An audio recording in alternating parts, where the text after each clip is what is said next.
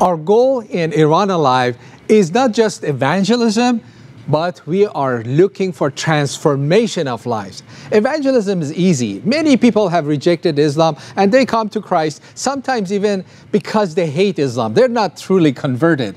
That's why we focus on transformation of lives. We want to see Iran transformed. And when we get testimonies of somebody coming to Christ, we rejoice. Of course we rejoice, but I rejoice also when I see a life is transformed. I want to share a story here of a life transformation. Her name is Maryam from Iran. She says, most of my life I was gripped by a sense of competition, jealousy and low self-esteem. Even after I became a Christian, I felt jealous towards my friends or the people around me who were moving up and God was blessing them. I knew with all my heart that jealousy is not godly and we should be humble, consider others better than ourselves and encourage them. But I couldn't get rid of my jealousy, so I asked God to remove this poison from my life. Then I heard God's voice through your sermons on satellite broadcast. You talked about loving one another.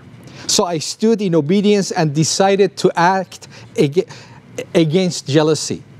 Per your direction in your sermon, I started calling those whom I felt jealous towards and encouraged them about the good things that were happening in their lives.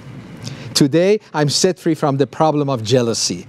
I have learned that I should be filled with the Holy Spirit every day so that my weaknesses don't affect my faith. That's what I like. I want to see disciples. I don't want to see converts. How about you? I'm sure together, we're not just bringing millions to Christ, we are building a strong church in Iran. That's why we are focusing on 412 School of Ministry. It's based on Ephesians 4:12, equipping the saints for the work of the ministry. We are focusing on raising leaders who can transform Iran. I want to thank you.